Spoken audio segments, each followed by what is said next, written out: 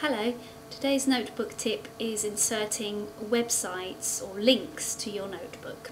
If I want to use a specific website with the class, I can link it to my notebook and it's just a click away. So how do you do it? I'm using one of my notebooks that I use with my class, and I have inserted here a picture that I have linked to a website. So you always have to insert a picture or text, select it and link it to the website you want to use with your students. But in this case I've inserted this little picture, and this icon shows that this picture is linked to a website. So you just click on it when you are teaching, click on it, and the website you want to work with your students will open immediately. So it saves a lot of time. Back to notebook.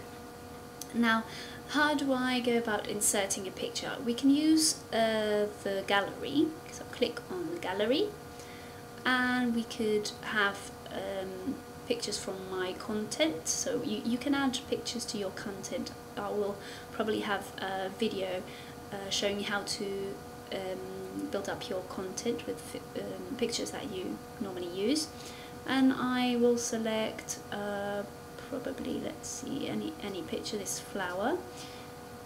Whoops, where did it go? Okay, select the flower, grab it and take it to your notebook. Okay, so you've got the image, you have to click on it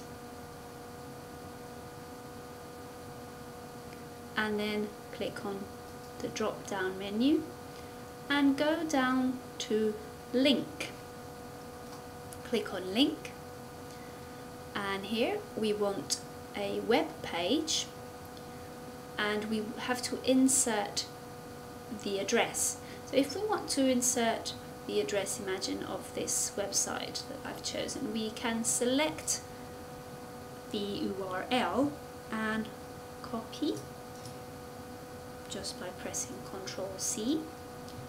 Going back to notebook and paste Ctrl+V, and we want a corner icon and insert link. Okay, that's done. Now this picture is linked to the website. Let's try. Click, and here it is. And that's it.